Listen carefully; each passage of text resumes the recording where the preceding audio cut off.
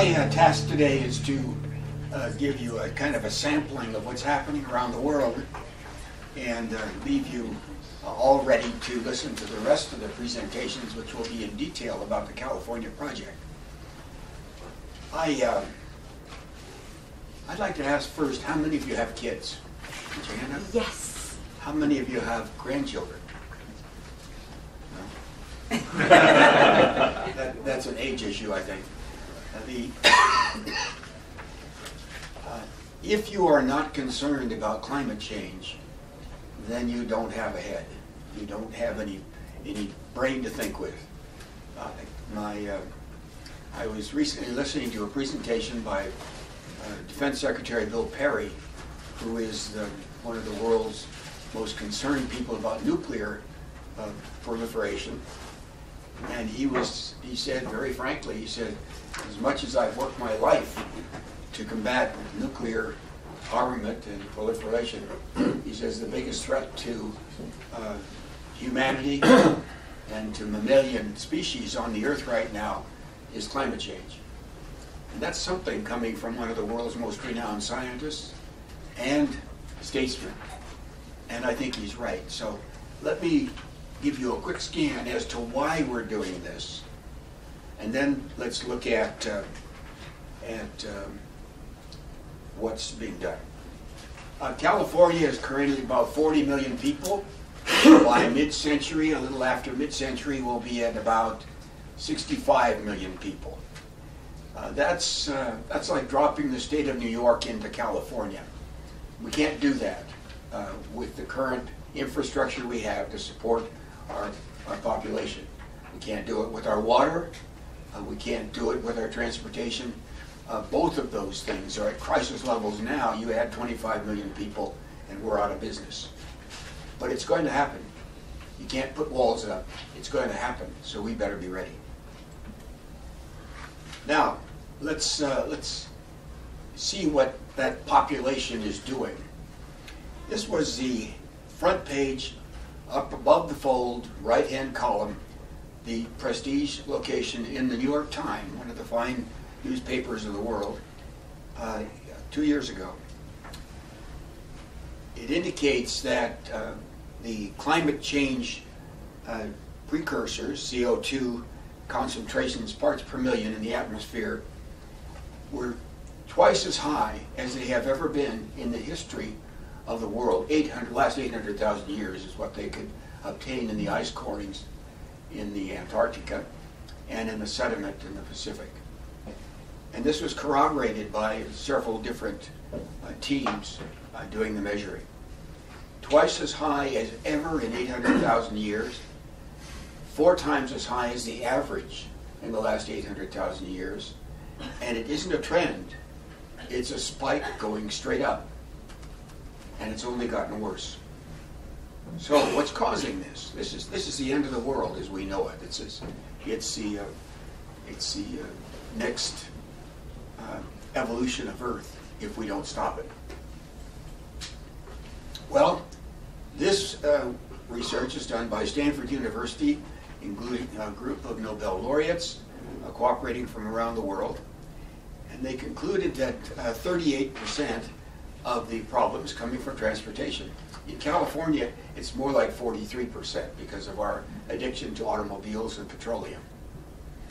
The next problem is industry, and industry is being attacked very well now by our president and by our governor in terms of cleanup of the environment. So our job, our concern at this topic today is transportation.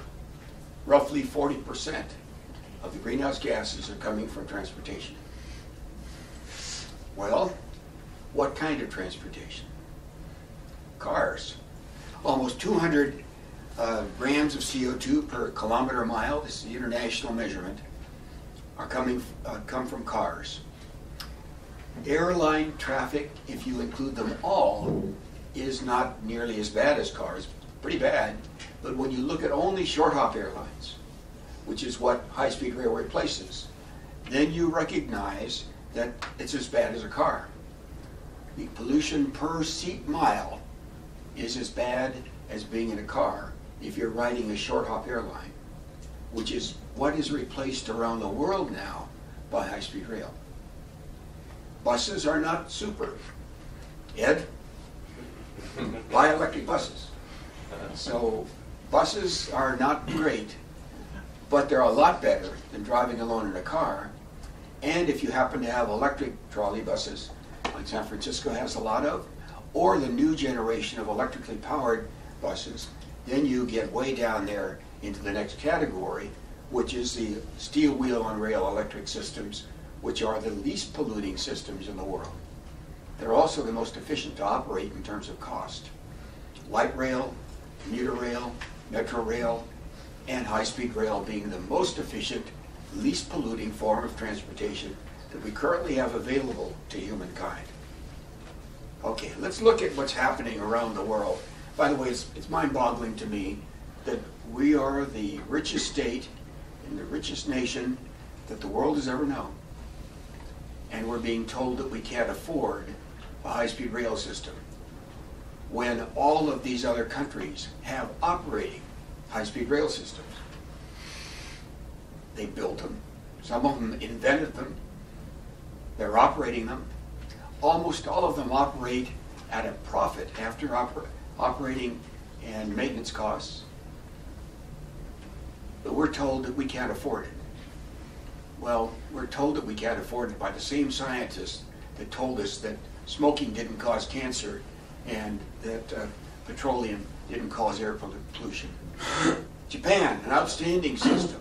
50 years old now, 51 years old. 4 different private companies operate the system in Japan. Each one of them operates at a profit. The country of Japan built it, just as California is building theirs, and they franchised it out to private companies. Private companies are sold on the stock market.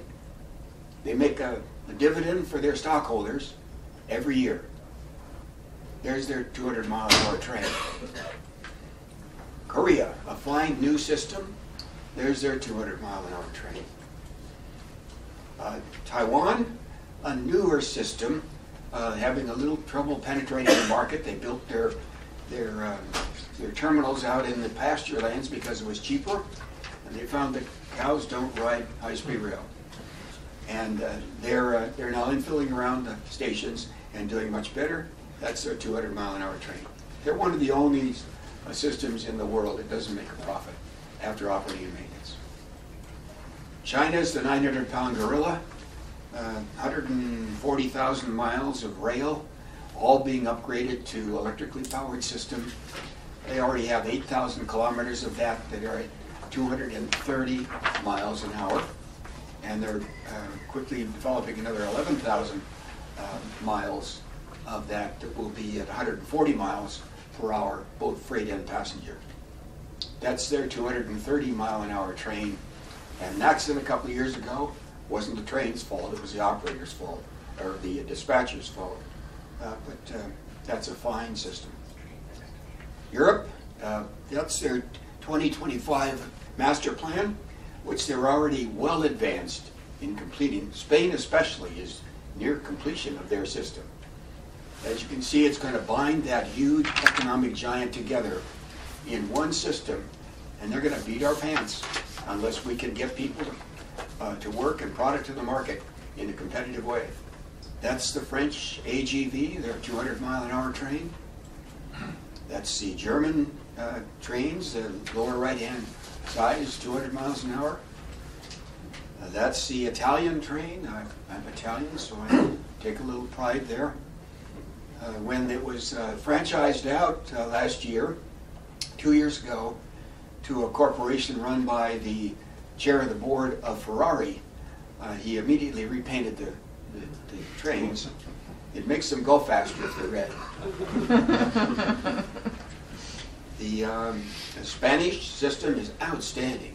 It's rapidly expanding. It's now the second only to China. Over 5,000 kilometers of high-speed rail, and rapidly expanding. Turkey has a high-speed train. How could Turkey have a high-speed train and America not have a high-speed train?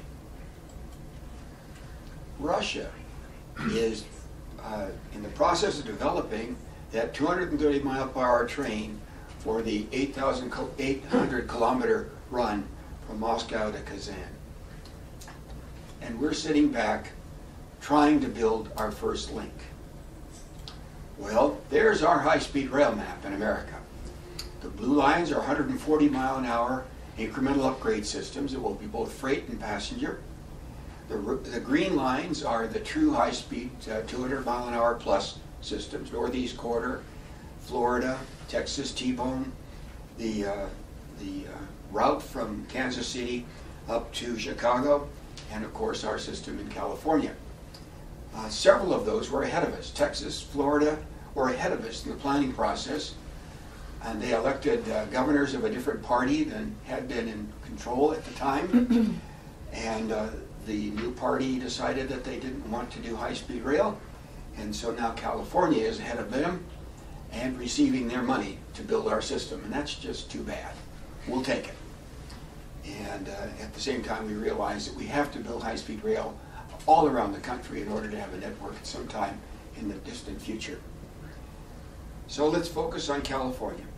I'm not going to do anything more than flash that pretty map at you, because Ben Tripousis is going to tell you about the California system, and he knows it from being in Northern California, Deputy Director for the program here. And we appreciate you being here, Ben. So the route, as you can see it, goes from Sacramento to San Diego, from San Francisco into that system in the area of Chowchilla by Madrid, and there's a little portion that goes on down to Anaheim. The first section will be from Anaheim up through LA, over the high desert into the Central Valley, and then over the Pacheco Pass from the area of Madrid, Madeira, and then through Gilroy, and then up through San Jose, and along the CalTrain system. And we'll hear from the general manager, Jim Hartnett, of CalTrain today, and we're very fortunate to have Jim here. Thank you very much. The last thing to share with you is that a high-speed rail system by itself will not work. It's not worth building. You have to have the people near the stations in order to make it work. And you have to have good feeder distribution systems. This is what's called a transit village. It's a classic one. There's all sorts of other ways of doing it. But the idea here is to put a podium over the parking and over the station area.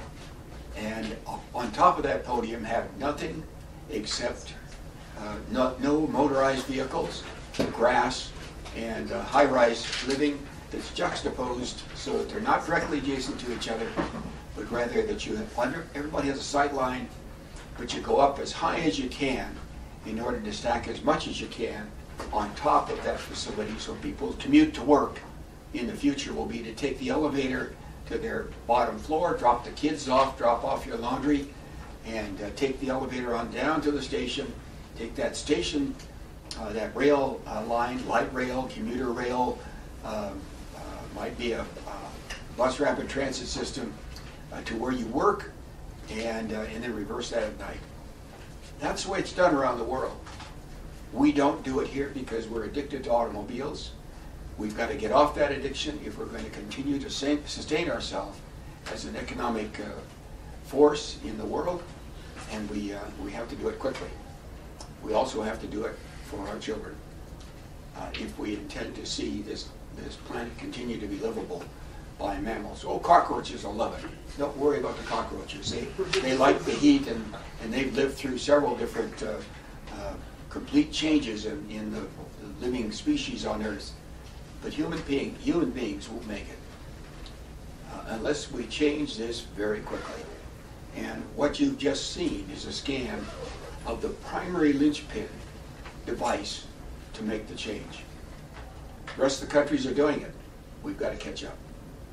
I think I'll pause now, and do you want to take questions now? Sure, yes. Okay, the boss says we can take a few questions. Make sure we stay on time. Do you have any questions or thoughts, or you want to throw something? Yes.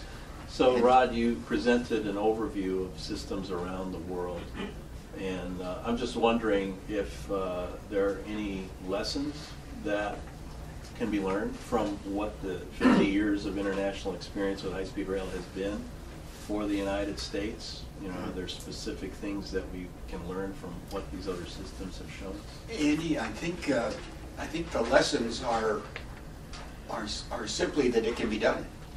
It can be done in a place with terrible earthquake problems like Japan. It can be done in areas that have massive mountain structures and barriers like Europe and the Alps. It can be done in areas with vast stretches of open space like China. And so there's no reason why we can't do it except for our will to make it happen. We have the money. You can't tell me California doesn't have the money to build a rail system or a water system if we need it, whatever it is. We're a very wealthy state. It's a matter of having the will to do it. So that's the lesson. Now, in terms of which of those lessons apply in California, I think we have to be awfully careful about determining that we think it's this way and therefore it ought to be this way.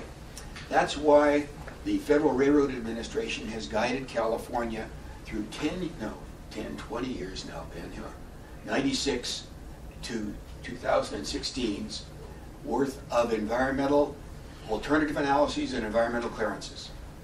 And every aspect of this system in California has been subject to alternative analyses and the selection of the best alternative, and then the environmental clearance on that best alternative. So we aren't guessing anymore as to what's best in California. We know what's best among those things that can be afforded and are implementable. And it's a matter now of stop talking about what you should do. Take what the environmental clearances have given us and the alternative analysis have given us and build them. So we're way beyond in California the process of thinking about what we ought to do.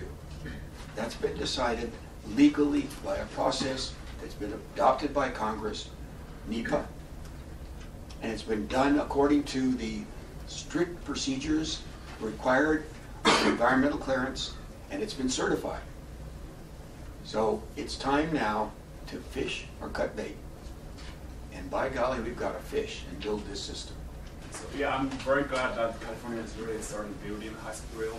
But how transferable do you think that California's success will be to the rest of the country? Like more specifically, I think in Texas they are trying to build a high-speed rail connecting Dallas and Houston. But the culture there and the urban form is sort of very different than that in California. So how transferable do you think, or what other approaches do you think that they need to take to make high-speed rail a success in the other part of the country?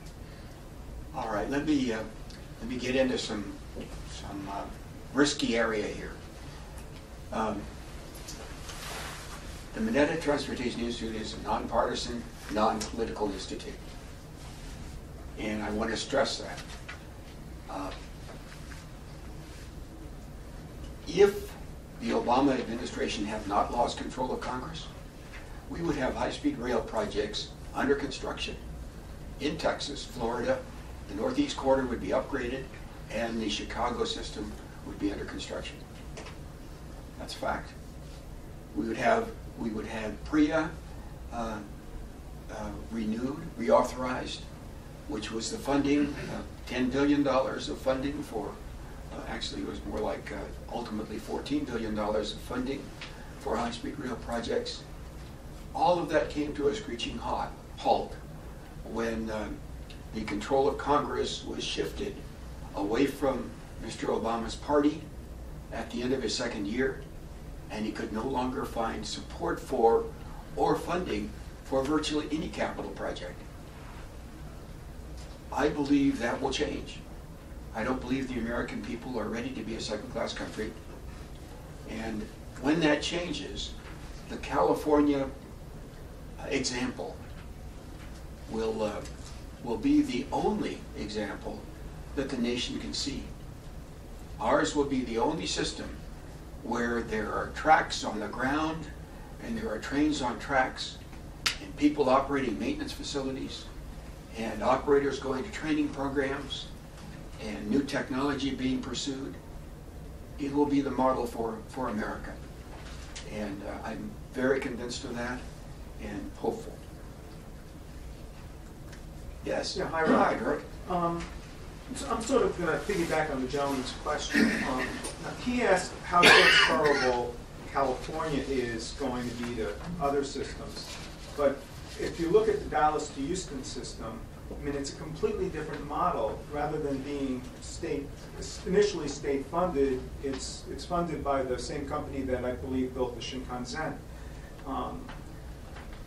It seems to me that especially with, like you mentioned, those Republican governors that were really quick to give back. I didn't say that. Oh, okay. I'm sorry.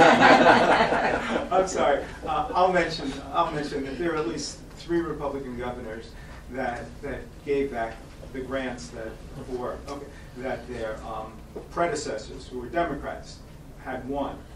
But it's interesting though that Texas, which is not exactly a blue state, they're going full throttle with this Dallas to Houston. Let me answer your question, Eric, because it's a good question. The person who runs has run the Texas effort for the last 15 years is Judge Eccles. Judge Robert Eccles. He was a member of the County Board of Supervisors in Harris County. We were friends before transportation things. And he just became enthused about high-speed rail, convinced, as am I, that it's the right thing to do. And he's been leading the charge down there. And we've gone to each other's events and given cheerleader speeches to each other and so on. So I know what's happened to him. Their original project, which was ahead of ours, was to have the plan that I showed you. They're pursuing just a little tiny portion of this now. But this whole what was called the Texas T-bone, was to be built in the 1990s. They had the plans done, they had the right-of-way identified, and they had some funding. It was under Governor Richards at the time. And boy, was she a hard charger. It was ready to go ahead. And it was going ahead, though, with government building the system and then franchising it out, as Japan and many other countries have done. That ended when the person who became governor after Governor Richard took office. It has languished since that time. They've gone through a half a dozen models of attempt. They had partial government funding. They had only federal funding for a while, and that was cut off because the governor gave the money back. And as a result now, they're trying to build a little short segment.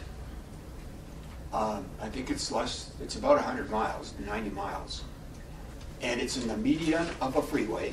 It's adjacent to and then the median of a freeway. And it really won't be a very good example of high-speed rail. It'll be very difficult to attract a lot of ridership to that little short piece of system at the time. So we're about out of time, but Texas, though they would like to be a good example, have not been allowed to be a good example. We will be the shining example. And as long as we can get this built, it will be the model for the nation. And the person who's going to tell us how we're going to do that is going to speak next. And I'll sit down and thank you all for being here. And thank you.